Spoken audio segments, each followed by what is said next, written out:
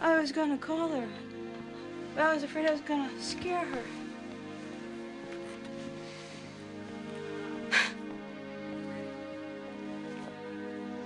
She would have laughed at me anyway. She doesn't believe in that kind of thing, you know.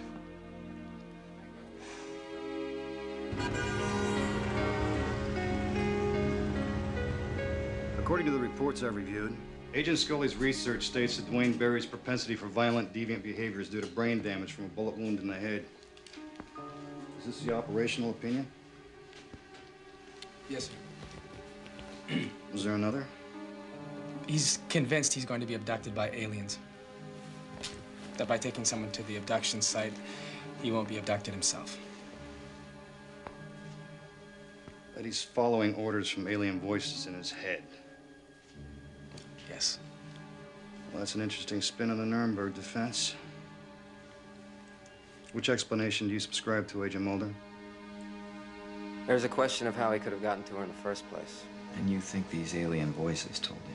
Agent Scully was carrying a small piece of metal that was removed from Dwayne Barry's abdomen. An implant he described as a tracking device. Agent Scully thought that you had made a major miscalculation in Dwayne Barry's psychosis. Is that true? Yes, but that still doesn't explain how he could have found her. Where would he be taking her? I don't know. He talked about a mountain, but he wasn't specific about the location.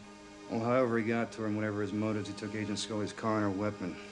I think we all understand the seriousness of this matter and should proceed ahead quickly with all possible resources. I need you to turn over your files to HRT. I'd like to brief them myself, sir. Go home, Agent Mulder. You've been up all night. Get some sleep. Sir, I know Dwayne Barry. I've been in his head. I know how he You're thinks. too close to this case.